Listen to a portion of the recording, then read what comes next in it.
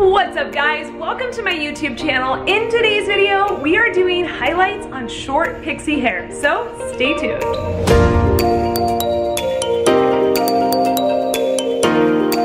Alright guys, I'm really excited for this video because I have a feeling that this is something that either one, scares the heck out of you, or two, freaks you out a little bit. If you've ever had a client that came to you and maybe they had short hair or like a pixie cut and they're like, I want to add in some highlights, or I just want a little bit more dimension in my color, and you immediately freaked out. And the reason why I know this is because that used to be me. I used to be so scared to do highlights or any kind of dimension on short pixie hair because I was afraid it was gonna look like a grandma, or it was gonna look like splotchy cheetah spots. And trust me, nobody wants that. So I came up with a technique that is really simple, really easy, and something that's a lot more modern without any cheetah spots. So I'm gonna share with you guys today how you can achieve a highlighted look and how you can do highlights on somebody who has really short pixie hair. Super easy, and something that blends really nice in the side and blends in that back so that you don't get that spotty look. So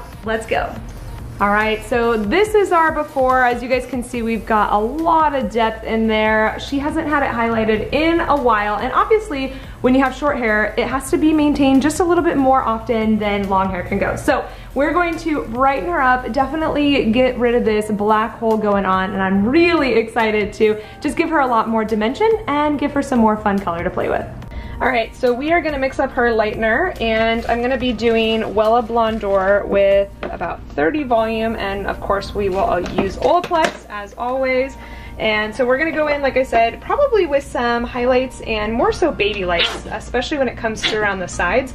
So I'm just gonna mix up my lightener and we're gonna get started.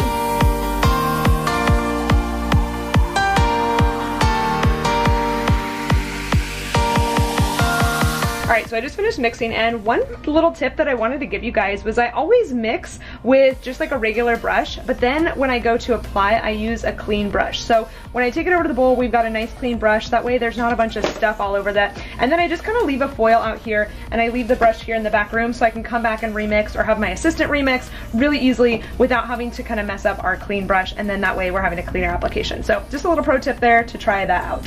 Alright, so what I did was I sectioned out, kind of, you guys know if you've watched any of my partial highlight videos, I always like to kind of start right here at the apex and then kind of work my way down and then work my way forward. So we're going to kind of do the same thing here. I'm just kind of sectioning out this little back section for her, but I'm actually going to be working on the diagonal because I don't want to go just straight across and do straight across foils, because what would happen is then she would end up with kind of like a stronger line down here. We don't really want that.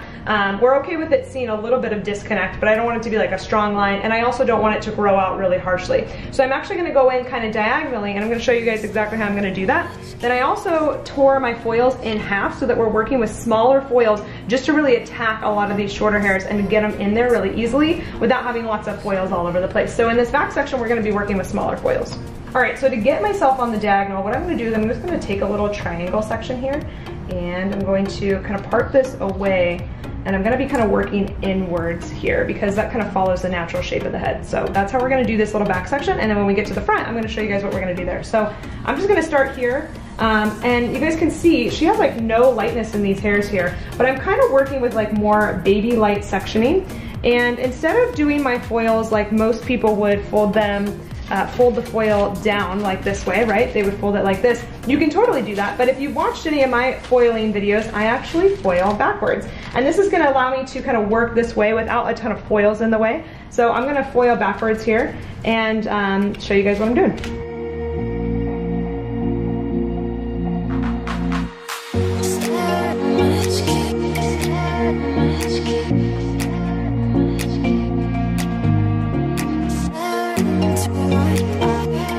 And you guys can see how that little section kind of fell out of my foil there, and that's why I like using this brush particularly. This is the brush from Framar. This is kind of their medium-sized brush. But you guys can see I didn't have to go pick up my comb to kind of get that little section. I kind of just did it here with my brush, which is kind of really nice to be able to do that, especially when you're working in more detailed areas like this. It's really, really helpful.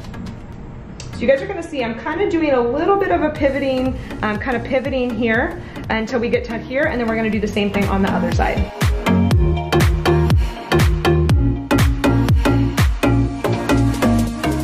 Now, if it's more comfortable for you guys to not foil backwards, you totally can foil this way. Again, you guys can see you can easily switch off if you want to. Now this angle is getting a little bit easier for me to actually foil down. So totally what works for you. And that's the cool thing about these techniques that I'm teaching you guys is really what kind of works for you and your dexterity. I think a lot of us have different dexterities of what we've done before. So you guys can see I'm now folding it this way. It's nice to be able to be flexible with that. So don't stress about it too much. You can kind of play around with whatever works for you. So I'm gonna finish up this section and then we're gonna go to the other side. All right, so what I did was I kind of went from that pie section, and I'm just gonna show you guys with my comb. I kind of did pivoting radials all the way till we're about here, and now we're gonna do the same thing on this side. Now, just the way that her calic worked out, she has a few more foils on this side than she will on this side, but that's just kind of how her hair was flowing, so I just kind of went with it. So I'm gonna kind of now work my way down this way. I'm gonna take that little pie section to start out here and kind of just go down this way.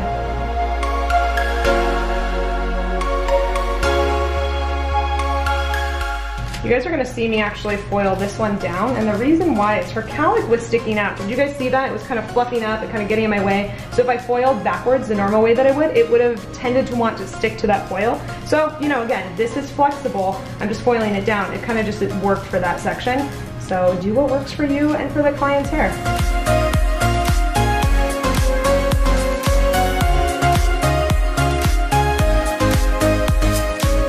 Now, one thing I will say, when you are foiling short hair like this, especially in this area where you have cowlicks and hair is not really quite cooperating with you the way that you want to, is sometimes your foils, they might look a little messy. And you know what? That's okay.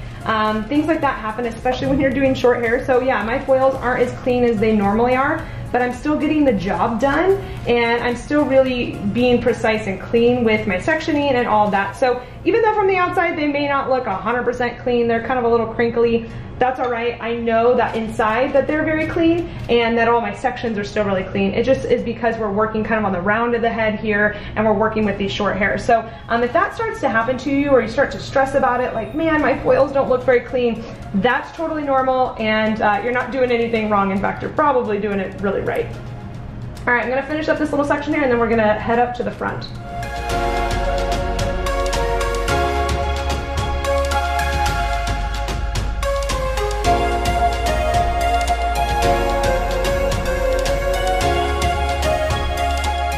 All right, so we finished our back section, and now what I'm gonna do, especially because she does have a little bit wider of a set of a head than maybe some clients. Some clients you might be able to do a mohawk. We're actually gonna split her hair down the middle, and we're gonna do side by side. And this is gonna allow me to kind of have it a little bit more diagonal, again, so that it's not just like straight across. We don't want it to look like train tracks or chunky. So we're gonna do diagonal, kind of going down this way, and then same thing on the other side.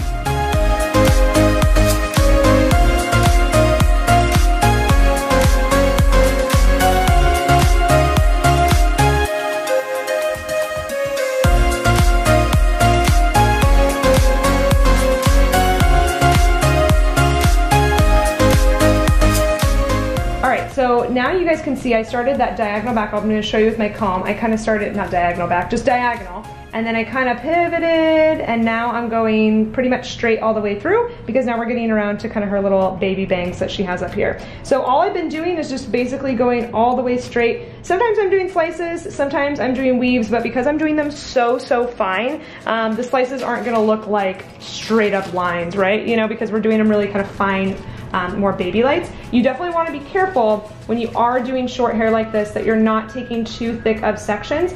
It'll be a lot easier to manage doing thinner, finer sections, such as like baby lights or microweaves, whatever you want to call it, than trying to just grab a bunch of hair and stick it in the foil. So just being really aware of that, it's actually going to make your job a lot easier, and you're going to have much more desirable results. So I'm just going to kind of finish this section going all the way forward, and then we will go to the other side. One other thing I want to mention too is I've been folding the foils just on this edge, because we are going to have to do foils on this side, and if we have foils that are overlapping into this section, it gets really messy. So I'm actually not folding the foils on this side. You totally could, just I don't think it's necessary, but I am folding it on this side to keep that parting really clean.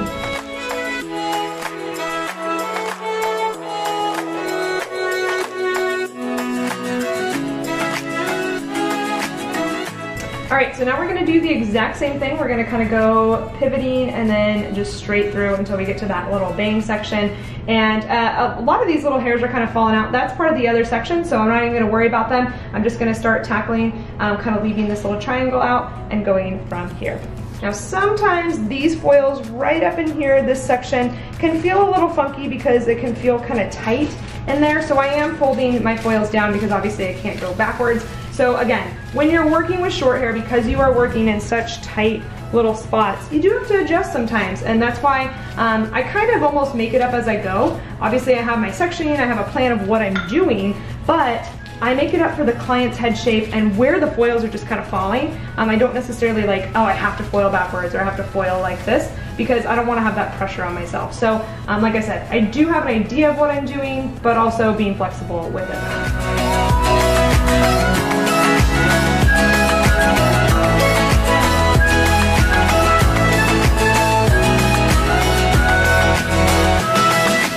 Alright, so we're just finishing up her little bang section here. She did want it to be a little tiny bit brighter in the front, so we're going just slightly closer foils. But if you guys have watched any of my other foiling videos, highly recommend you do, because I do really tight, very precise foils here in the front. And so one thing I would mention before even kind of attempting to do short hair, it is definitely a little trickier just because you're working with shorter hair, but it's not impossible. It totally can be easy. You just gotta practice. And so one way to practice on even your everyday clients is those little short baby hairs that I teach you guys how to do in my partial highlighting and in my full highlighting tutorials.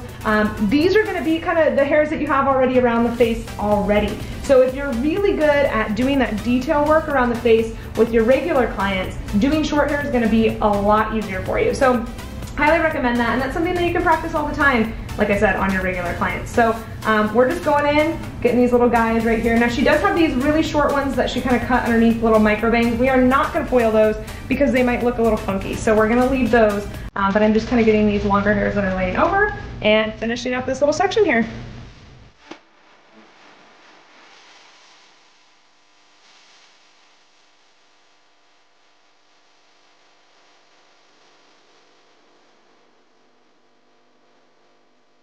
Alright, so those are our finished foils. You guys can see this entire section I actually did foil down. So you guys can see the foils are kind of going this way. These ones I did foil backwards and then I foiled down in the front. Again, that's just what worked for me for her head shape and kind of the way her hair was flowing. Obviously when I foiled down, I folded the foils so they're a little cleaner looking on this side than on the other side. But just to recap, what we did was in the back, we did kind of pivoting radials all the way around the back, kind of going in towards that middle. And then from here we did diagonal and then kind of worked our way straight all the way through. And the cool thing is about doing short hairs, you don't gotta do the sides. So we're gonna let her process and then I'll show you guys what it looks like once we're done processing.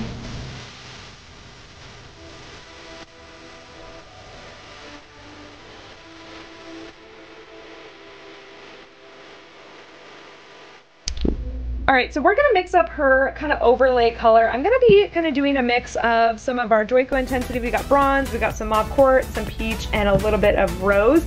I love these tones. Another one that they have that I absolutely love is their rose gold shade. We just don't have it here. So I'm gonna be kind of mixing these guys up. I wanna do a custom mix for her. So I'm basically going to be doing, I call it like squirt, and just keep playing around with the color. So I like to start with my lightest shade. So I'm gonna start with our rose here. We don't need to mix up a ton because she doesn't have a ton of hair.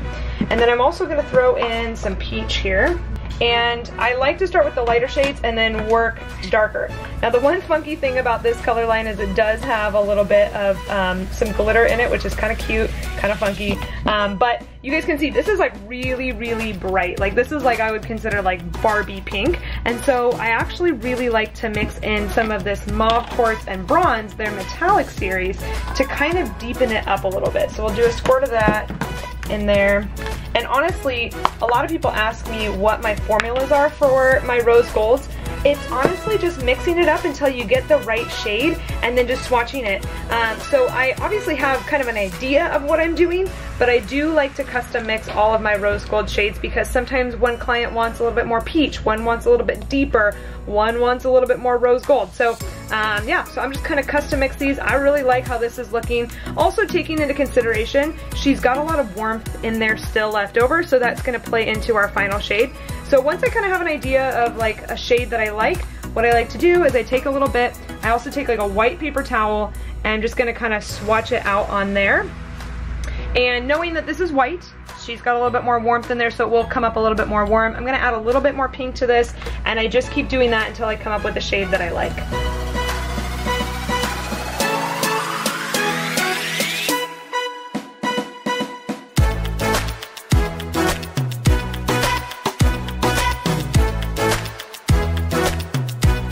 So I brought her back over to the chair, and we did dry her hair just because I wanted to make sure that the color really soaked in really well. So I'm just kind of applying it really quickly here, just getting it all the way through, and then I'll brush it through with like a comb just to make sure that we get it all in there.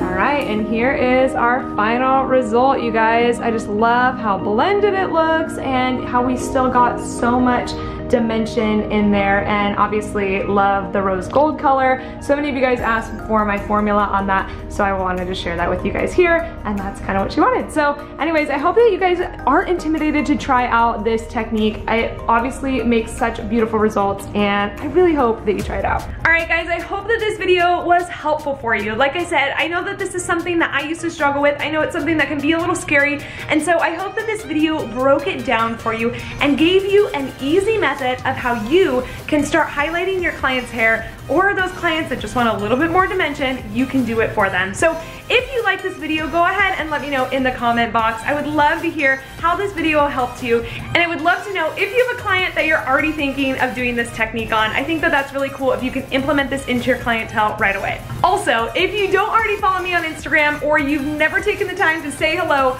go ahead and send me a DM on Instagram letting me know that you watched this video, and tell me what you think about it. I would love to hear your thoughts and love to hear if you liked it. Last but not least, if you haven't already hit that subscribe button, make sure to do it now. I release tons of videos like this every single week, and you're not gonna wanna miss out on them because it's amazing, free education, and it'll help you take your career to the next level. All right guys, thank you so much for watching this video, and I'll see you guys next week. Bye.